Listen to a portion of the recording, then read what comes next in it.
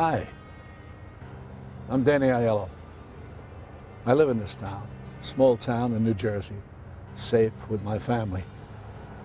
We choose not to believe unthinkable acts of violence can touch us in our communities. But for many of us who moved away from the big cities, like my family and I, and settled into suburban towns, we are faced with the reality that violence still exists, anywhere, in any town, to anyone. Such was the case in Montvale, New Jersey, a quiet hamlet nestled on the border of New York and New Jersey, known for its apple orchards, local produce stands, and a strong sense of community. Montvale changed rapidly in the 1970s. Montvale was a very simple, easy-going town. It wasn't a town concerned about image. Montvale was, in the early years, a frontier, actually, considering people coming from Lower Bergen County, becoming very concentrated with houses. We're moving up to Montvale, and Montvale was growing pretty rapidly. The town was kind of split in two. The west side of town was where the corporations, and we had some very upscale homes and things built on that side of town, whereas the east side of town was more the older part of town, and it was still very nice, but it was just a different community over there, more neighborhood. Very nice place to live, a nice community. It was in this small community on Thanksgiving weekend, 1976, that something horrific happened. Something no one could have ever imagined. Young Harry Delaroche Jr. returned home from the Citadel Military Academy for Thanksgiving break and murdered his entire family in cold blood. His father, Harry Sr., his mother, Mary Jane, and his younger brothers, Ronnie and Eric, all shot dead at point-blank range. Harry Jr. claimed he was abused and tortured his entire life, and he just wanted the pain to end. It appeared to be an open and shut case. Harry Jr. was tried and ultimately convicted. But after the arrest, a new account came to light. Harry Jr. said, and still maintains to this day, that his confession was given under duress. He admits to murdering his brother Ronnie in a fit of rage after discovering his brother Ronnie murdered the entire family. Harry Delaroche Jr. resides today in Southwood State Prison in Bridgeton, New Jersey, where he is serving 4 consecutive life sentences. Hey, Harry. How you doing, John? Nice seeing you again today. Here, have a seat. Thank you. Thanks for having us down. You're welcome. So why did you shoot Ronnie?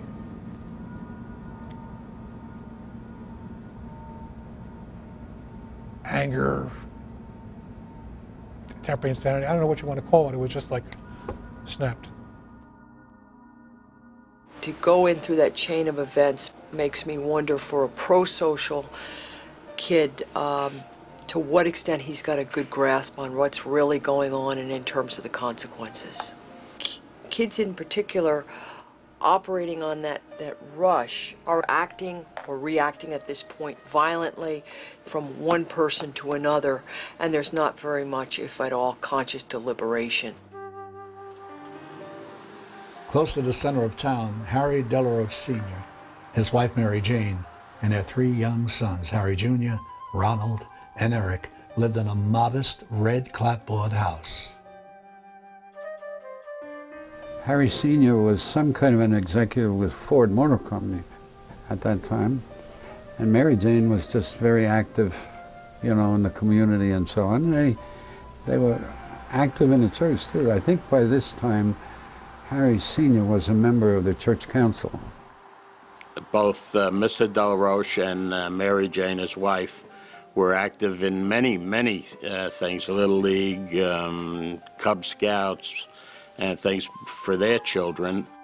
I think the Delaroche family was still hanging on to the idealistic 50s, and you know that this was the way to live. His father had an attitude. His father grew up in West New York, in that area, that when the going gets tough, the tough get going.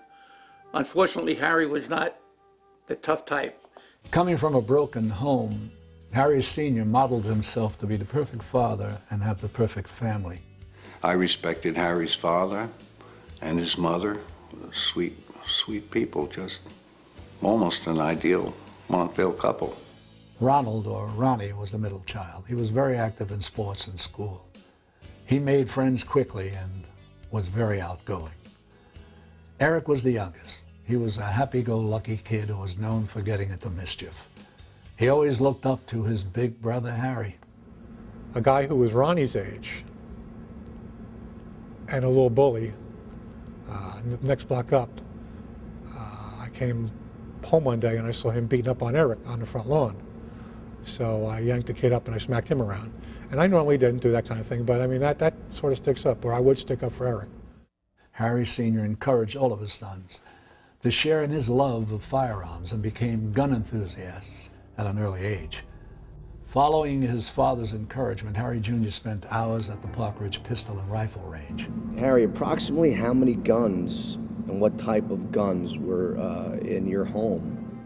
There were 4. There was the rifle, the target rifle. There was a 22 target pistol, a 38, and a 9mm. Yeah, I mean, it wasn't everybody. Different people had them. Not everybody advertised it. Harry Jr. found it difficult to fit in. He was mocked verbally, abused physically, well into his teenage years at Pascack Hills High School. A lot of the way he looked with the horn-rimmed glasses, the geek-type look, had a personification of weird. But he was really down inside a good guy, just that some of the kids couldn't realize this. I think he stood out in one way because he could be very arrogant. You know, I don't care what they say about me, or I'll show them. There was that side of him. And there was the other inside of him that was very, very shy. I think he probably didn't know who he was. Nothing in the quiet town hinted to the horrors that stirred beneath the surface. In reality, Harry Sr. was a taskmaster and a strict disciplinarian. My friend Mark Jurisic had voted Harry most likely to commit a psychotic killing. This was before this happened. I think he loved his father. I think he feared his father, you know, the punishments that he would get if he did something wrong. I think he respected his father, and above all, I don't think he wanted to disappoint his father. Pick you up by the hair, pick you up by the neck, the web belts with the metal buckles, wrap around his hand, hit you with the buckle part. Harry Jr., the eldest, affectionately known as Hatchie, was born premature. But young, frail Harry Jr. carried all of his father's hopes and dreams. But like a lot of other parents in the community, we have high hopes for our children. And sometimes we want them to be things that they can't be. With Harry, his father put a lot of pressure on him to attend a school that his father wanted him to go to. Did you want to go to the Citadel? Yes and no. With the Boy Scouting and the Civil Air Patrol background, it seemed like interesting. Harry Sr.'s proudest moment came when Harry Jr. was accepted into the Citadel, a prestigious military academy. After graduation, Harry Jr. was assured a military assignment, thus making Harry Sr.'s discipline well worth it. I remember one of the neighbors saying when the family got in the car to go to the Citadel, to take him down, that everybody seemed happy and excited except Harry. Going to Citadel, my first reaction was, he's going to get eaten alive. You just can't take a kid that has problems and put him in a place like that. Harry Jr. heard horrible stories about how harshly the freshmen were treated. Harry's loner tendencies made him a target. He was forced to experience abuse in another environment. We're talking about kids. I mean, they might have been 19, 20, 21, whatever, from sophomore to senior, with too much power and anger and whatnot. and not enough sense and supervision. Harry Jr. received letters from his parents and younger brother Ronnie. They spoke so proudly that he was a Citadel man. In letters, Harry Sr. mentioned Ronnie was out of control. Ronnie had mentioned he was experimenting with marijuana, partying with his friends, and getting stoned. As the Thanksgiving Day holiday neared, Harry prepared to return home. He decided in his mind he would not be returning to the Citadel. But how could he shatter his father's dreams? So a few days before the Citadel recessed for Thanksgiving break, Harry Delaroche Jr. headed back to Montvale, New Jersey. He would never return to the Citadel. November 28, 1976 was unusually warm. It was like an Indian summer, and it became very foggy, almost like an Alfred Hitchcock type movie. Harry Jr. felt a tremendous pressure to return when break was over. This started an internal time bomb. That night, Harry Jr.'s life would soon take a drastic turn.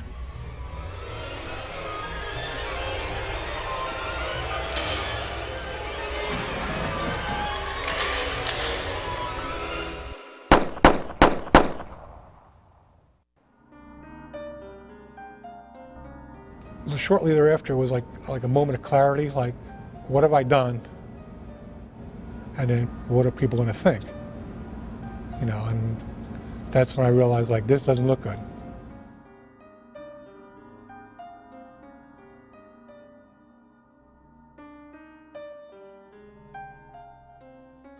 Patrolman Carl Olson was the first to encounter Harry Jr. that night. I was checking the gas station at the corner of Park Avenue and Grand Avenue when I heard a car just winding up, coming down Grand Avenue, east on Grand Avenue towards the center of town, towards me. And just from the sound of it, I knew that the car was not gonna stop for the stop street. So I just flipped on my overhead lights at that time, and I stepped to the street with my flashlight to stop him. And at that time, the car stopped. And Harry jumped out of the car and screamed that they're dead, they're all dead. And he jumped back in the car and took off. So, you know, I just jumped in the car because I really didn't know exactly what he was saying. I knew something was wrong. So at that time, I called for Officer Perotti to meet me at the Delaroche house. We both got out of the car, and at that time he told me that there was a problem in the house and that he found his parents and his brother dead. We entered the house. It was dark. Harry started up to the first landing and just pointed up, and he said he didn't want to go up.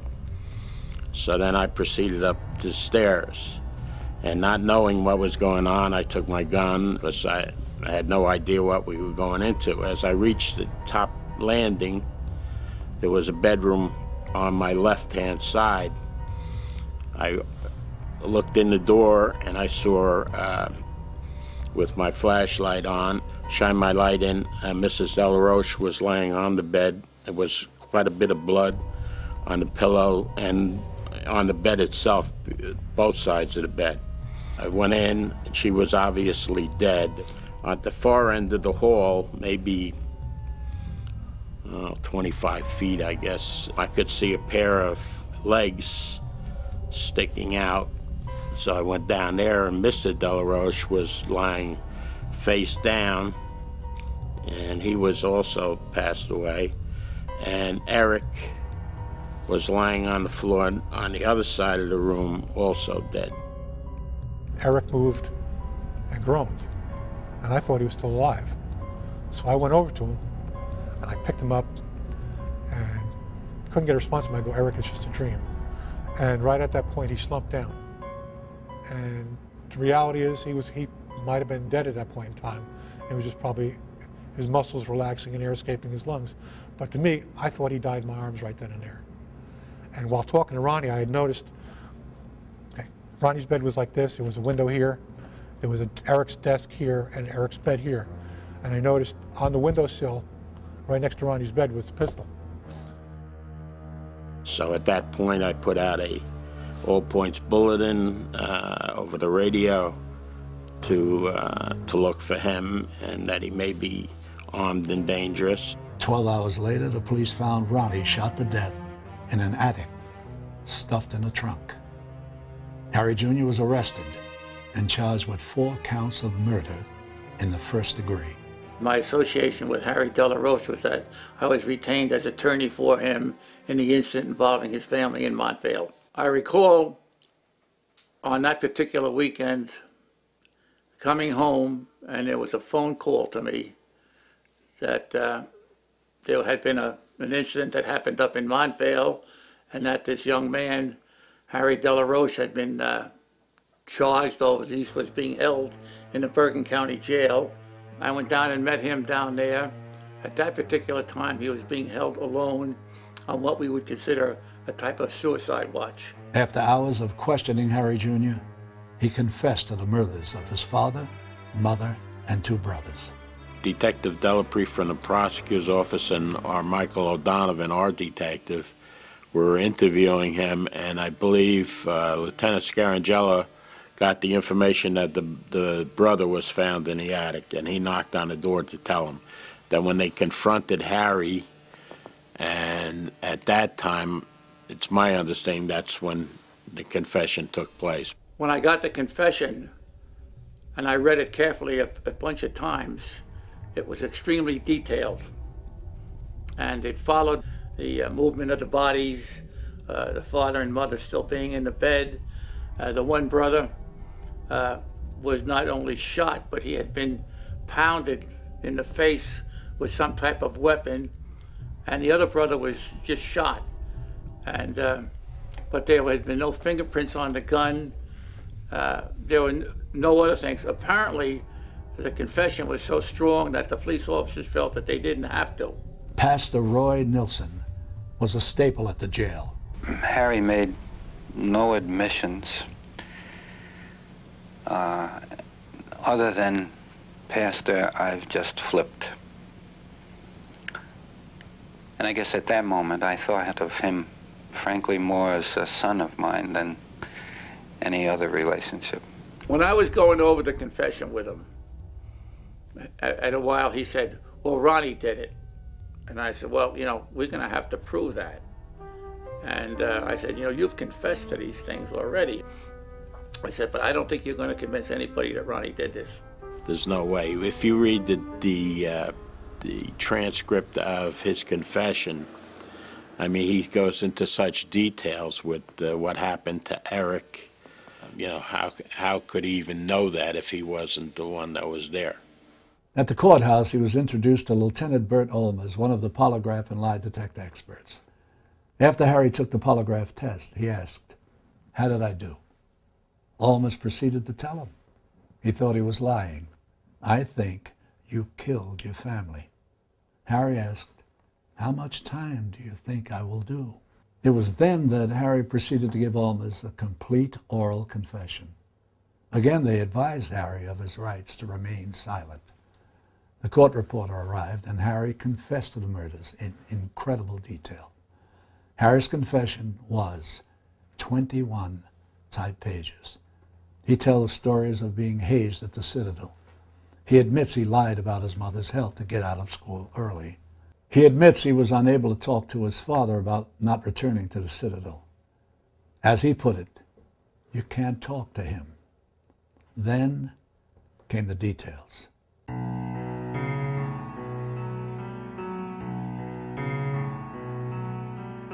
I was just trying to think of some way to get out of going to the Citadel. And I came in 3 o'clock, and it was 7 hours before I had to leave for the plane. And there was nothing I could do to stop it. I had the pistol on the bed. I was sitting in my room for a while, thinking of what I was going to do, thinking I can't go back. And I really couldn't tell my parents because they wouldn't listen. So I seen my father. So I kept walking back and forth from the entrance to my room to the entrance of my parents' room. walked in there, said, "No, I can't." Walked back to my room, sat down for a little while, kept on doing it. Finally, I walked into my parents' room, got real close to my father. Must have stood in his room about a half hour, just holding the pistol up. And then finally I said, "I can't go back to the Citadel." Closed my eyes and pulled the trigger. And that set it off. Shot my mother right then. And then I went into my brother's room, Ronnie. When I turned on the light, Ronnie was laying on the side of his bed. His eyes were open like he was in shock, like he didn't know what was happening. I guess he didn't. I shot him. And I went over to Eric. Eric started to get up. Shot him twice. He was still getting up. Then he started to go back down on his bed. Then I went back to my room and just sat there for a few minutes. Then I heard some really heavy breathing, and I thought, oh my God. I went back into my brother's room, and there was Eric. He was trying to get up and trying to get out. He was saying something. I couldn't hear him. I put my hand over his eyes and put my hands over his eyes. I said, "Eric, go to sleep. Go to sleep. It's just a dream." Trying to calm him down. And he got up and started screaming. And I hit him with the pistol butt in the head. Then he went down to the ground. I hit him again. He was still breathing. And the second time I hit him, he wasn't breathing anymore.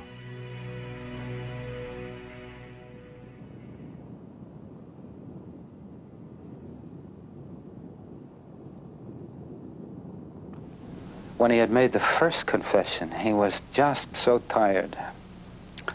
Tired, exhausted, and he said the whole idea was beginning to hit me, and he said, "Frankly, Pastor, I would have said anything." And that confession had been given after I'd been awake for 36 hours, hadn't eaten anything for 24, and had been with the police for 12 hours, as they say, interviewing me. You know, they wouldn't admit to interrogation. They kept everybody away from me. My aunt and uncle came. Pastor Nielsen came, various people came. They wouldn't let me speak to anybody. The statement was a combination of what Ronnie had done, what I had done, what I thought, and things I overheard.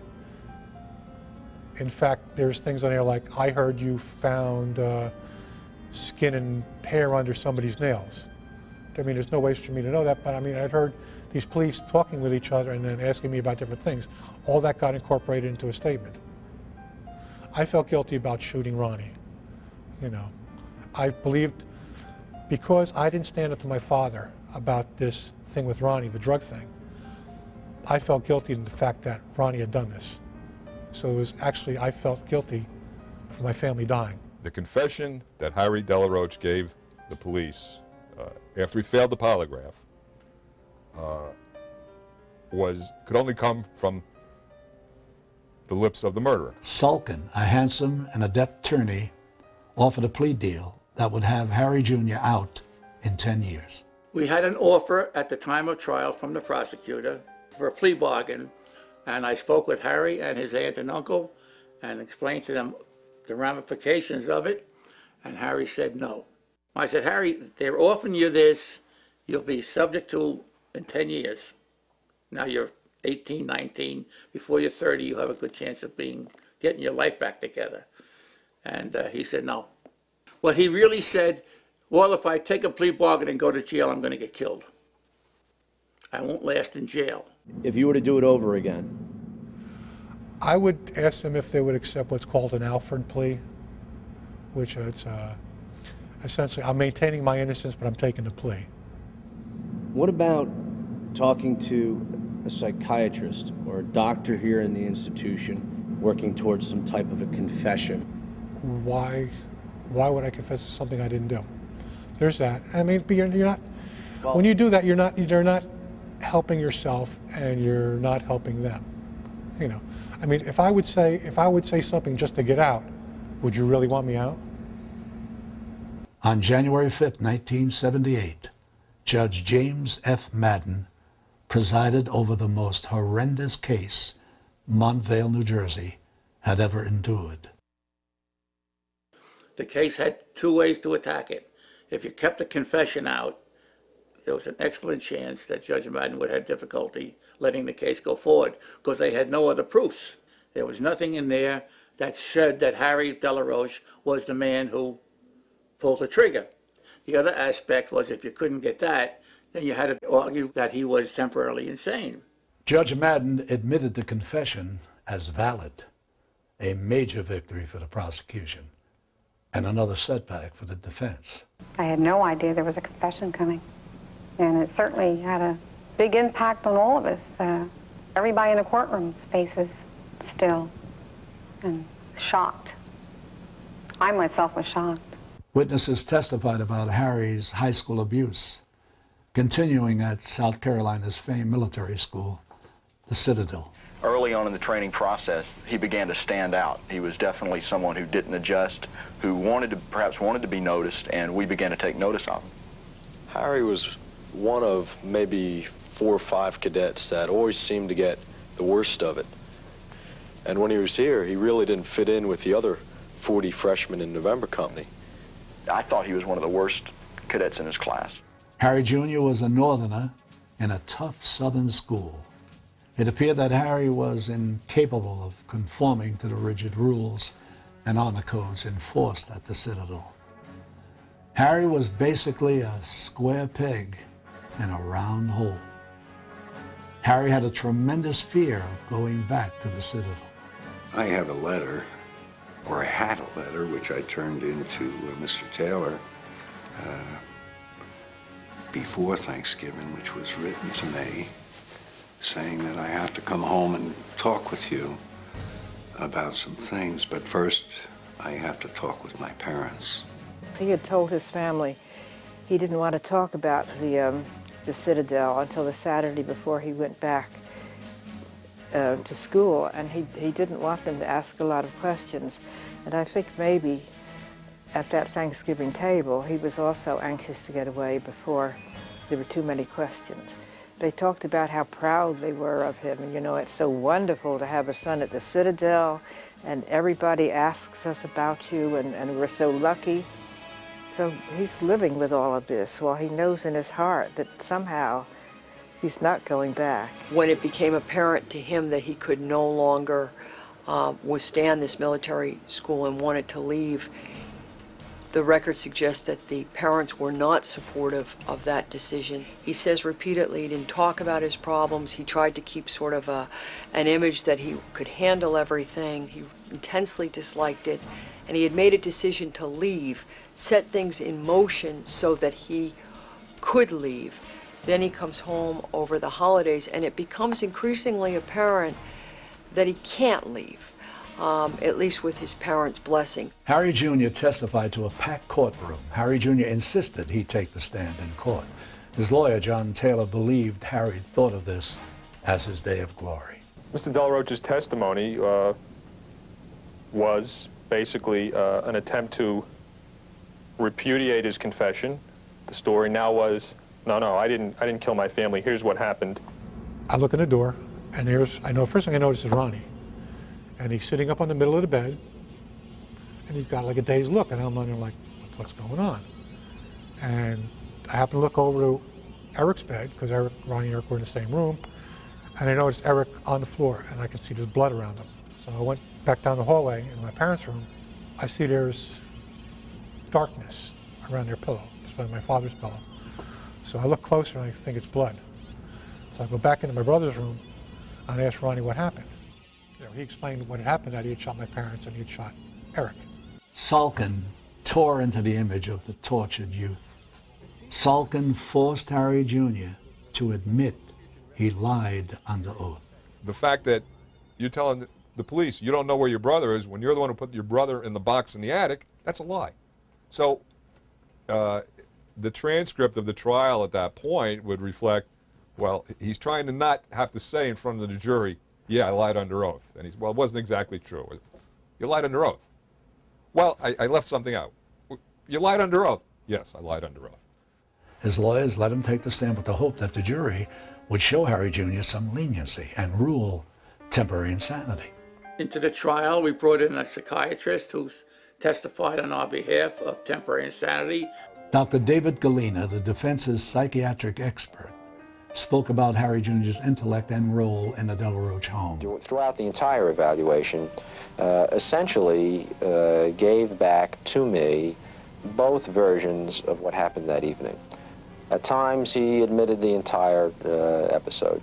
It was my feeling, however, that when one considered his mental status and his activity, within the context of what was happening within his family, that he was operating in a psychotic state at that moment. The term insanity is not recognized medically, but the closest thing to it, the synonym perhaps, it's a good choice of words, would be psychosis.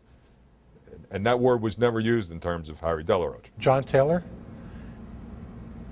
in the middle of the trial, without asking me, he said, well, hypothetically, can I bring this up? And I'm like, I really don't want you to, like temporary insanity. I said, I don't really like that idea.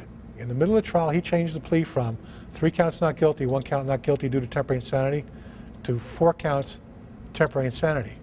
So essentially, he wasn't asking the jury whether I was guilty or innocent. He was asking the jury whether I was temporarily insane or guilty, and therefore no choice at all to the jury. You know, Taylor basically screwed me. The last statement I made to the jury is one I had actually thought about 6 months before the trial, because I knew this was going to be my last statement. And I said, ladies and gentlemen of the jury, I have one more thing to say to you today before you begin your deliberations.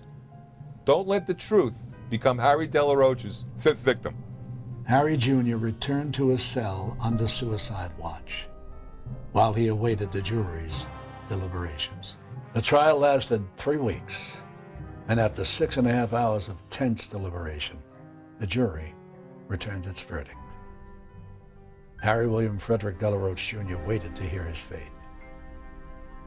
Guilty on all 4 counts of first-degree murder.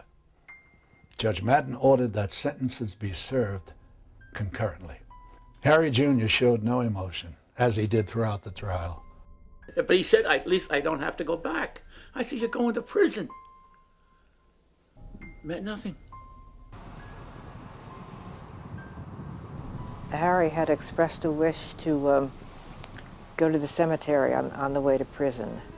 And the aunt went with him and the sheriff. And the aunt said that she saw Harry closer to tears than at any time. Usually in a funeral home, you gather the family together beforehand for a private viewing. I went in and saw that, and Eric had no face left.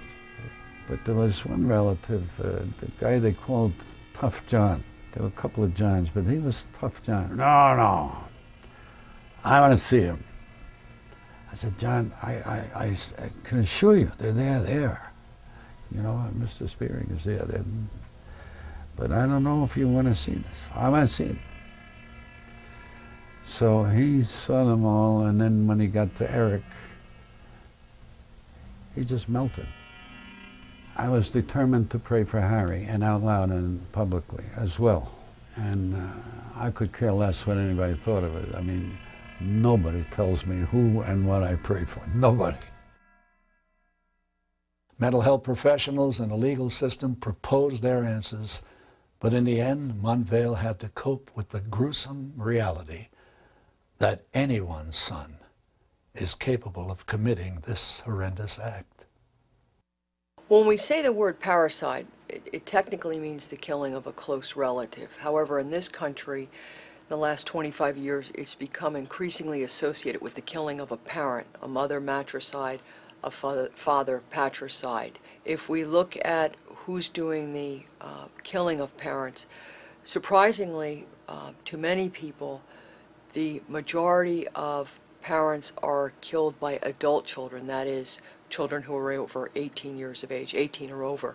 And so usually these are kids who have been abused in a number of ways.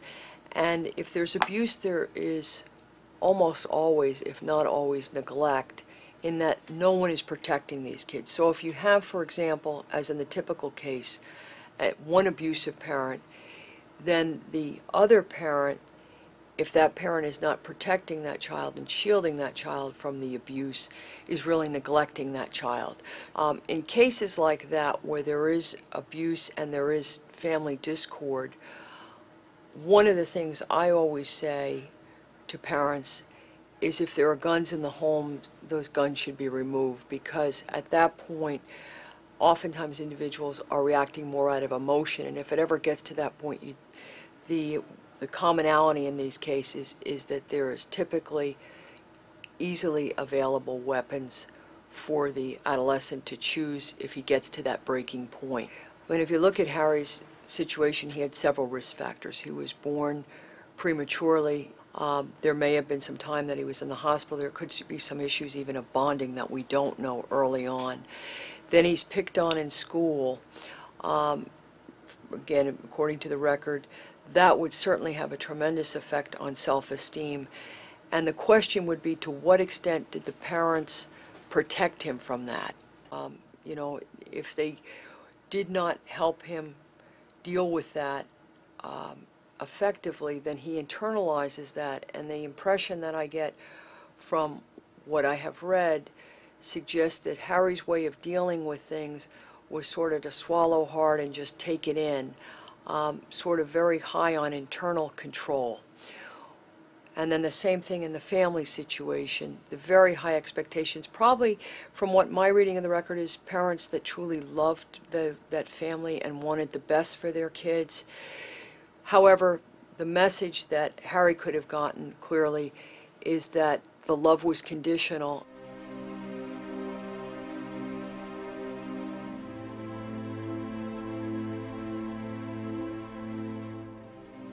You had problems, like a lot of kids, I've had problems, I can relate. Right. You know, people reach a breaking point. Is there that chance that you just kind of lost yourself and just snapped? And you get all these people insisting I did this. And I said, well, maybe I did. Maybe I'm crazy. Maybe whatever. But then I look at certain evidential things, and I'm saying, well, if that's true, what they're saying, how could this happen? So there is a chance that maybe you just kind of lost I'm saying sense of reality at the time. No. What I'm saying is that I believe the people who say that I did that are wrong. Do you have nightmares of what happened that night? No. You know, I used to wake up around 3:30, 4 o'clock in the morning. How long did that go on for? A couple of years. Do you miss your family? Yes, I do. Do you think about them every day? Yes. And how hard is it for you knowing that you're here and they're somewhere else? You know, you think about the things that could have been, things I should have done. You know, it's just sad.